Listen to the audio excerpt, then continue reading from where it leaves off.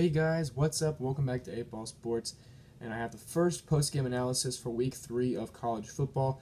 I do apologize for not having any up last week, but there really weren't any huge upsets or really like top 25 matchups. The Clemson-Texas A&M game was pretty good, and the USC-Stanford game, I believe, was the only top 25 matchup, if I'm correct. So I decided, there weren't any huge games, none that really caught my eye. The Clemson-Texas A&M game was the later game, and the video would not have come up probably until about 11 or 12.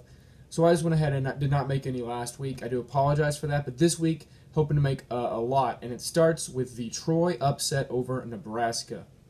Now, as you can see, I'm an Ohio State fan, and if you've never watched one of these videos before, I say this every video, but I do these because I love college football. I'll watch every game I can. I'll have my iPad watching a game. I'll have my TV. Heck, sometimes I even have two TVs.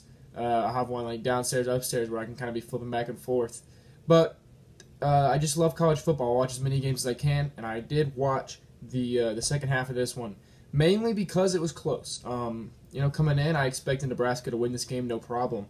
And at halftime, I look at the score. I see it's a close game, so I have Big Ten Network on my iPad. I flip on the game, and I watch. And Nebraska, I don't want to say got like dominated, because obviously they didn't get blown out. But they did not look good against a Troy team that they should be beating. The Scott Frost era, obviously the title of the video, not off to a very good start. 0-2, and it doesn't get much easier. Next week they go play Michigan, and then they play, I believe, Purdue, and then the next week they play Wisconsin. So maybe they beat Purdue, maybe they pull off an upset against Michigan or Wisconsin. But if they want a chance of making a bowl game, they will have to win 2 of the next 3 games, in my opinion. They at least have to be 2-3 heading into the second half of their schedule.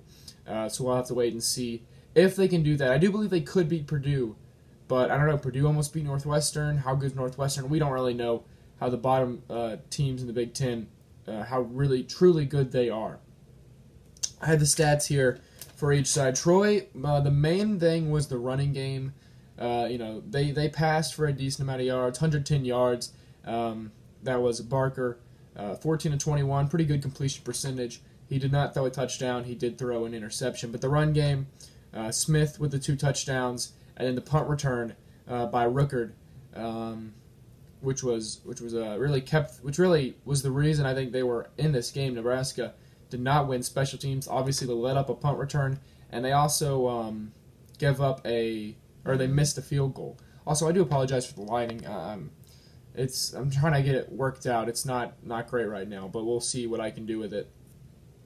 So I mentioned not much passing for Troy. Willis, one of the receivers, had a 39-yard catch. That was his only catch, and I believe it's pronounced Aford. I believe some of the announcers were saying it. He had 4 catches for 33 yards. They were the top 2 targets for him. But not much going on for Troy in the passing game, but the running game, B.J. Smith with the 11 carries, 70 yards, and the 2 scores.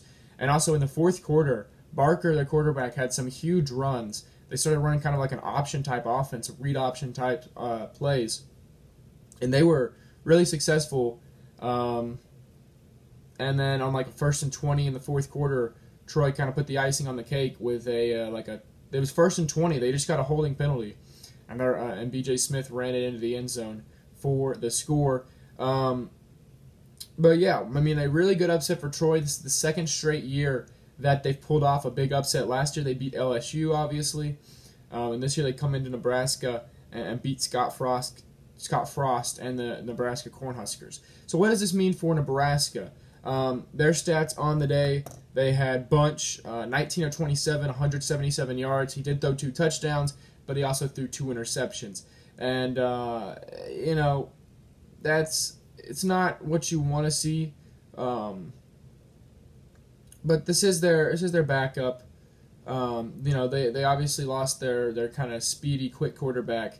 So I do give Nebraska that. They were playing with their backup quarterback, but you cannot lose to Troy. Even if it's your backup quarterback, you cannot lose to Troy. You still should have better players at pretty much every position. Maybe Troy has a couple. But yeah, Washington running the ball, 14 carries, 90 yards. He did not score. And then their top receivers, Morgan Jr. with 5 catches, 64 yards and a score, and then Spielman 6 catches, 45 yards and a score. So the passing game was okay, but the 2 interceptions, cost Nebraska the game. They also did miss a field goal, which if you look at it in the long run, it still would have been 24-22. The final score was 24-19, but maybe they make that, then they get a couple 2-point conversions or something. The score could have been tied. The score should have been tied because they went for 2 a couple times, I believe, and did not get it. This is not a good start for the Scott Frost era, as the title of the video says. And I've done this before. Last year, Tom Herman, Maryland, week 1, they went out and lost, and I said not a good start to the Tom Herman era.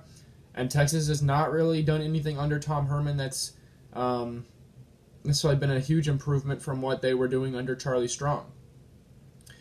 I don't want to say that's going to be the same thing here with Nebraska. I believe Scott Frost is a great head coach. He obviously led UCF last year to an undefeated record, but they have to pick it up. You cannot lose to Troy. I think Nebraska fans were at least expecting a bowl, maybe even to contend in the other side of the Big Ten, not with Michigan and Ohio State. They could possibly pull off the upset and beat Wisconsin and then be the team that makes it out of that side of the Big Ten. However, after the first 2 weeks, I don't see that happening.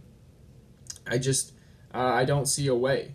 So yeah, I'm going to try to keep these post-game analysis a little bit quicker than I have because I want to do as many of them as I can over as many games as I can. So, Troy versus Nebraska. Troy with the upset win, 24-19. How do you feel about that in the comment section down below? Do you think Nebraska can still make a bowl game? In my eyes, they can, but they have to either beat Michigan or Wisconsin. I don't think they can go in 1-4 to basically their second half of the season, and then they'd have to go 5-1. Sorry if you saw that fly right there. And for Troy, you improved to 2-1. Troy can make a bowl game this year. That's back-to-back years with a big win, and Troy trying to solidify themselves as one of the solid football programs that's not in a Power 5 conference. So do you think do you think Nebraska can make a bowl game? Leave that in the comment section down below. If you enjoyed this video, then please sure to leave a like. And if you enjoy talking about college football and seeing kind of reactions to the college football games that flies annoying me, then be sure to hit the subscribe button. We're nearing 100 subscribers. We hit the 60 mark after week 1. I'm hoping to hit the 70 mark after week 3. I know it's pretty ambitious. I think we have to get 8 or 9 subscribers, but I think we can do it. So if you enjoy these videos, please hit that subscribe button, and I'll talk to you guys later.